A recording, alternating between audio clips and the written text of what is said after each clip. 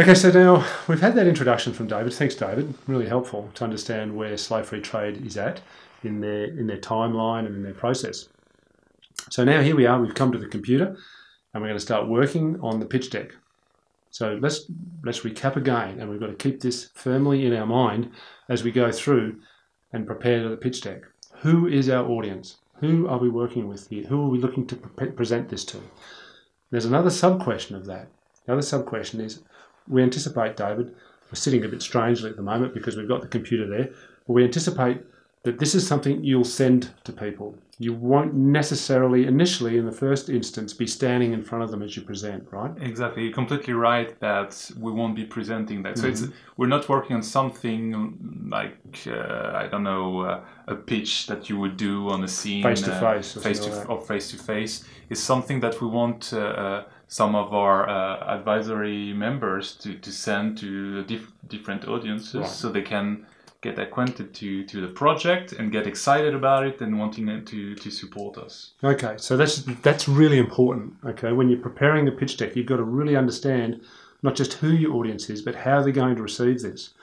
So let's imagine that there's these corporates, as David said. There could be corporates, there could be philanthropists, there could be donor organisations, and they're sitting somewhere at their desk. Could be at home, working from home at these times. They could be in their office. And maybe they're receiving 100 emails a day. Maybe they're only receiving 10, but maybe they're 10 pitch decks that they're receiving every day from people who are trying to encourage them and inspire them to part with some money to help that organisation go forward. So we've got a lot of competition, okay? So as we send this pitch deck, we've got to think to ourselves, how do we get ourselves to the top of their attention span? How do we get ourselves where they're thinking, golly, this organisation's different. This organisation's doing something really good.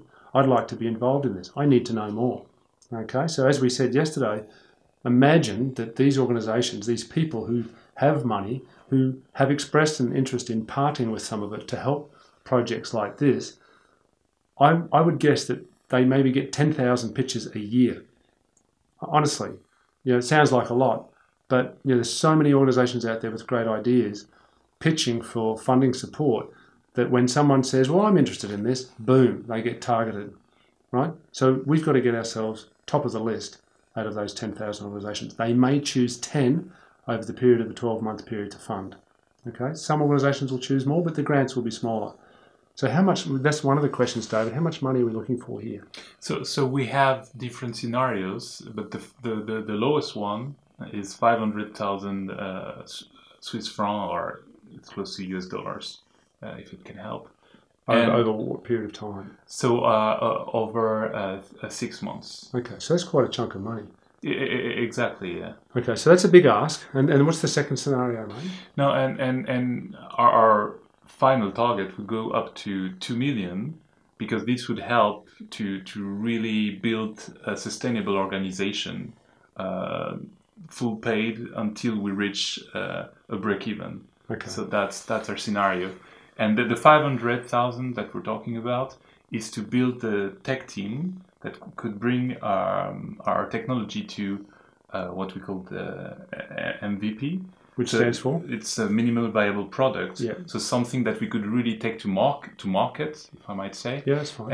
And that would work, that would be robust. So I think it would be really two phases. One where we build the first version, then we test it, we look into it, and we try to make it more scalable. And then at the end of the 6 months, so we would have this product that we could really rely on and that we'd be proud of taking to the market. Taking to the market. Okay, so that's a really interesting thing to know. We've obviously got to know that as we put our pitch deck together. What's our target? So now what's fascinating about that is that so many of these smaller non-profits go to philanthropists or donors asking for $10,000. Okay, and there's hundreds of them, thousands of them asking for small amounts of money, or maybe up to $50,000, some up to $100,000. Not many of them go looking for $500,000. Now, it could be that we get that $500,000 from a number of organisations. We don't have to get it from one. Okay, that's fine. But there's positives and negatives to this. The negative, of course, is that's a lot of money, right? But the positive is it shows vision. It shows ambition. So slave-free trade is not just looking to get something going and do a little thing on the corner and maybe affect 3 people. The slave-free trade's vision is such that they do need that large amount of money because they want to take their important work to scale as urgently as possible. So I think this is a great positive. Okay. Now, the other thing that we're going to put in the back, in the front of our mind, as we work through this slide deck, I've already said we've got 2 things. We've got to inspire the person who's maybe sitting in a dark room somewhere. Maybe they're tired. They've been inundated by pitch decks for the last 10 years. Maybe they're very experienced people. Maybe they're just young people. They don't know. Right? They're the first pass before it gets to the board of the foundation or the rich philanthropist who will make the final decision. They've got to decide whether you go to that next step or not. So we've got to inspire them. Okay, that's the first thing. But the second key thing that's going to differentiate slave-free trade, or you who's putting your pitch deck together, is to make it clear to the person who's receiving it that this is a great and incredible opportunity. You're not coming with a begging bowl asking for their goodwill. You're giving them an opportunity. You're doing them a favour. Okay, that's what we've got to think of as we're going through this pitch deck. Okay, so the first thing, and I think your first pitch deck, David, that we went through started with this, is talk about the problem. What is the problem that your organisation is trying to solve? And the slave-free trade pitch deck started off with this, for me, the best thing about slave-free trade is your fantastic tagline, "Made in Freedom."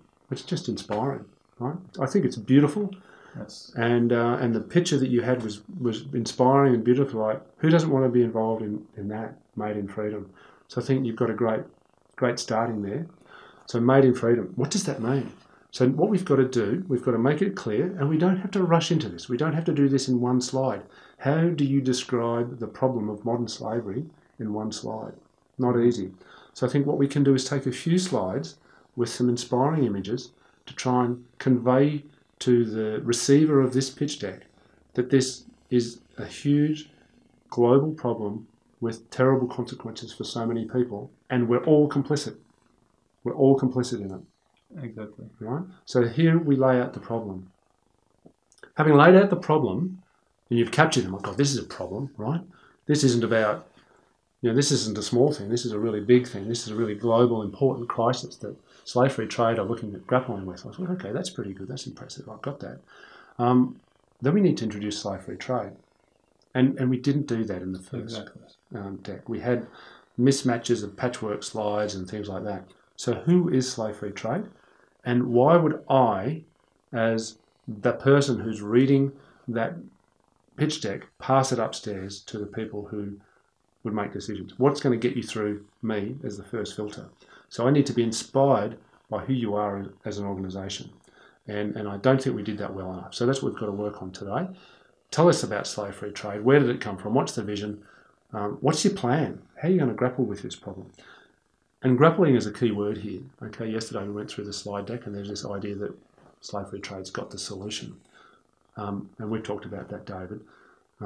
These are wicked, complex problems. In many ways, there is no solution. You can only make things better. Like racism, like deforestation, like inequality, like climate change. We can do things that make it better. And hopefully when enough of those things flow together, we actually get to a point that's pretty good. But I think humility is also important in this because it shows that you understand the breadth and scale of the problem. And then you're not coming, well, I've got the solution to that. Here, why didn't you talk to me before? Well, hold on a minute. Sounds like you don't really know what you're talking about if you think you can do it so easily. So I think we paint out the problem. We paint out who slave-free trade is, what's your vision, what's your structure, who you are, where you're set up, what's your identity, and what are you doing to grapple with this problem? What does it look like? What's your plan? What's your vision? Where are you today? And where do you want to be in a year, 2 years, 5 years, 10 years' time? Okay, so we start getting people saying, this makes sense to me. I can see this organisation's thought this stuff through. And then only at the end can we come with them with the opportunity. Notice I didn't say the ask. Okay, I'm not talking about you don't come to them with an ask. You come to them with an opportunity. Okay, so we've got this situation. Here's the grand problem. God, it's a really big problem, and our organisation wants to be involved in doing something with that problem. Slave-free trade. Wow, they seem like a really interesting organisation. They've got a vision, they've got a plan. The plan makes sense to me. I can see what they're trying to do. They've got this need, they've got this gap that's holding them back. Okay, what's the opportunity to close that gap? What's the opportunity for my organisation? What's the opportunity for the world? These people seem to have it. Let's get going. So we come to them with an opportunity. So problem at the start, identify the problem in all its magnitude, talk about yourself, talk about what you're doing, how you're grappling with the problem, and then what's the opportunity at the end. So that's the flow that we're going to progress through today as we work on these slides. How does that sound, mate? Have you got it? That's just my theory, and interested in any thoughts that you might have on that. No, I'm fully aligned on your vision and this presentation. So it's been the addition of different comments, different presentation. We never had the time really to sit and go through it, and right now what you propose is really, I think, where we should go. So I'm very happy to work on that. Let's give that a go. So just to recap, okay, so you're making your own pitch deck.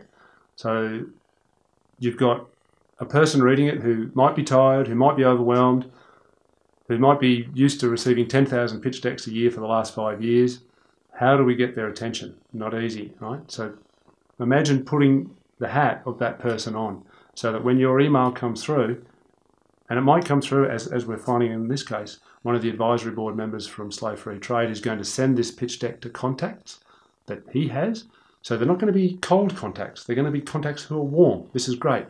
We should reiterate that. Think about who that person is. If it's a warm contact, they're going to be ready to receive it, or is it a cold contact who knows nothing more about you? There'll be a bit of a slight change. Not much. I don't think you need to change your deck very much in those situations, but it just means that you're going in a little bit warmer, a little bit hotter, which is helpful. But nonetheless, you're still going to be in competition with 10,000 others.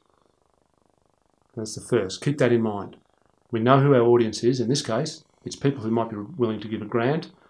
They might be looking for some return on investment in terms of their own brand recognition. We don't know that yet. We'll work through that.